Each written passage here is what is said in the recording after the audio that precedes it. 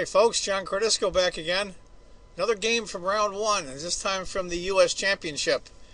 The U.S. Championship and the U.S. Women's Championship are being played concurrently in St. Louis, Missouri. One of my favorite tournaments. One, it's a great tournament, and two is I'm an American, so you gotta love the U.S. Championship. It's between Ray Robson, who now lives in St. Louis, and Sergey Erenburg. I'm not sure where he lives. He's originally, I believe he lives in Virginia. He's originally from Israel. He's now playing under the U.S. Chess Federation. Let's get to it. Robson's white, Erenburg is black. It's going to be a Petrov. We'll go through the first few moves. Pretty much standard stuff. The bishop e7. Knight c6. I do want to say, there were two decisive games in round one in the U.S. Open, and it's not the U.S. Men's Championship, even though they're all men. Women, if they qualify, can play in the U.S. Open. But I do have to say this, though. I was a little disappointed in a couple of the games. I thought I'd see a little bit more fight. And I understand you got to save your energy, and it's a long tournament, but we'll just leave it at that. This is one of the few fighting games from the U.S. Open, at least in this round. Queen to d2. Bishop e6. White castle's long, which really surprised me. Queen to d7, king to b1. You're going to have to do that eventually anyway when you castle on the queen side. So this pawn, unfortunately, unlike the king side, is laying loose. Bishop f6. Now you've got both of black's bishops bearing down on the castle king. We'll see how this works out. h4, you're not castled on the king side, might as well go for some space. And black castle's long as well. That was another surprise. I thought maybe he castled short and they would duke it out in a pawn storm, very much like a Sicilian. Bishop g5, bishop takes, h takes. It opens the file. I think more than anything else, though, Ray wants to get the rook to here so it can come across. As Jennifer Shahadi calls it, one of the commentators, a rover, a rook that goes up and over. Bishop g4, rook c1, get rid of that pin. Bishop takes, pawn takes. I'll get my Fritz 13 computer on off screen. It's a less than a half a point advantage for white, so we'll call it even. f6, f4, king to b8. Same thing on the black side is on the white side. You need to come over and protect that a pawn. Bishop g2. Now Ray's got a nice bishop bearing right down. And if you notice, both the black's bishops are gone. Rook c to e1, knight e7, c4, knight g6, going after that pawn. Rook to h3. Here's where Ray does what I call the rover. Jennifer Shahadi calls the rover. Pawn takes. Rook to b3. Pawn sacrifice. Let's see how it works out. b6.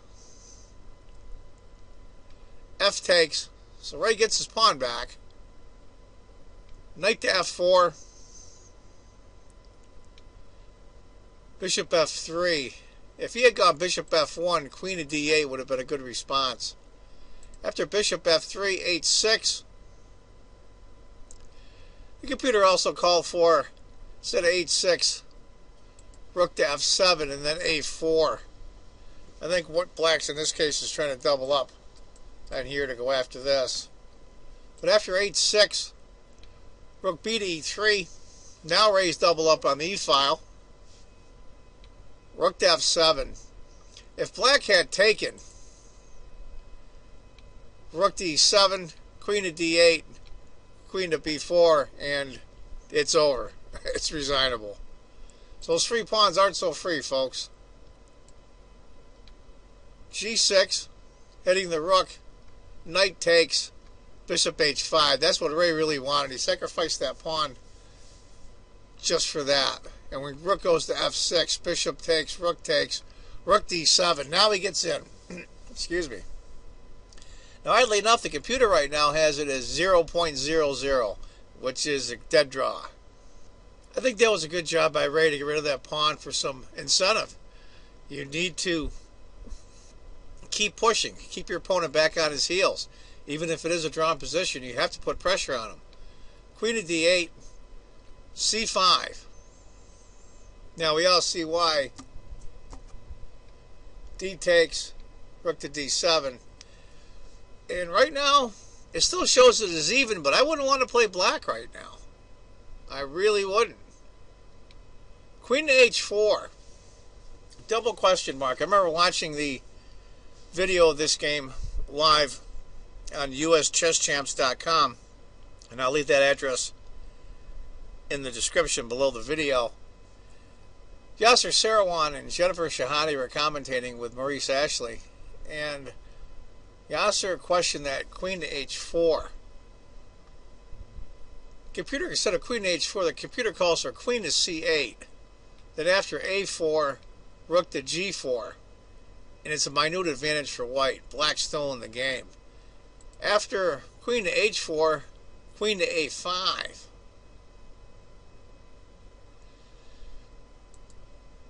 Rook d to e7, it says secures the win because after a6, queen to d7, queen takes, it's a rook and 2 pawns for a queen, and of course that's over.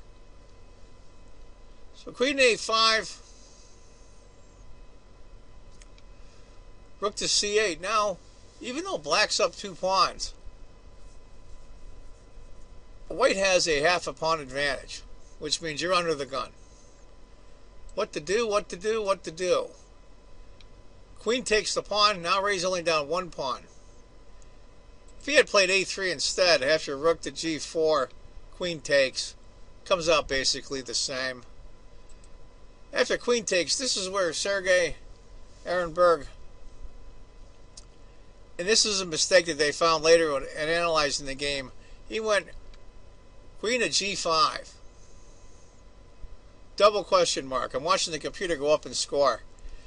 Right now, it's almost 6-point advantage for white. And Yasser and Jennifer Shahade found this move that would have held out. Rook to e6.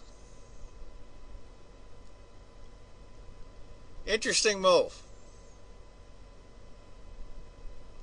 You see that white has a back rank problem.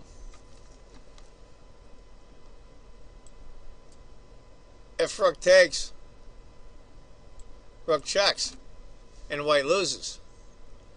If he had played rook to e6, rook e to d1, and queen to g4, and it sits beautiful for black. Considering the pressure he's under, it's a dead draw.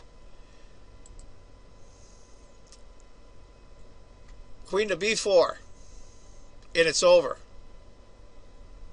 And I think Ray knows it. He's got a hell of an attack coming. b6 only move. a4, beautiful move. Now, who would have saw that subtle move there? I know I wouldn't. Top 2 moves of the computer, a4 and a3. Queen to a3, believe it or not, causes the drop by over 5 points. So after queen to a3, queen to a5, and I think black might be able to stay alive. After a4, c5, queen to b5. I mean, just look at this, what's coming.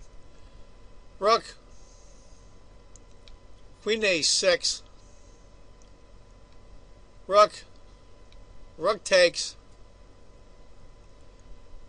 king takes, rook can't take because of this check, and of course the rook comes back, the queen mates, so king has to take, queen takes a7 check, king to d6, queen takes check, and it's just piling up. That black king is out in the open. Rook to d7, rook to d1, and that's where Sergei Erenburg resigned. This is Sergei's first U.S. championship. Give you an idea what would have happened. King to e8, check. Give you an idea. I'll just breeze through it quickly. He loses the rook, check. You get the idea. There's no point continuing. Anyway, folks, that's one of the exciting games from round one of the U.S. Championship. Kudos to Ray. There's a Fisher Prize in this tournament.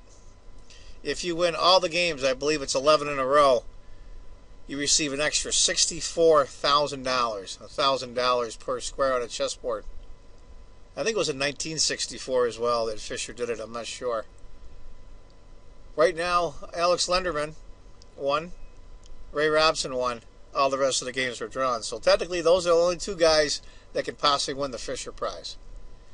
Anyway, folks, that's one of the games from round one of the U.S. Championship. I hope you enjoyed it. I want everybody to please subscribe if you can. I would personally appreciate it. And please click the like button. That would be awesome.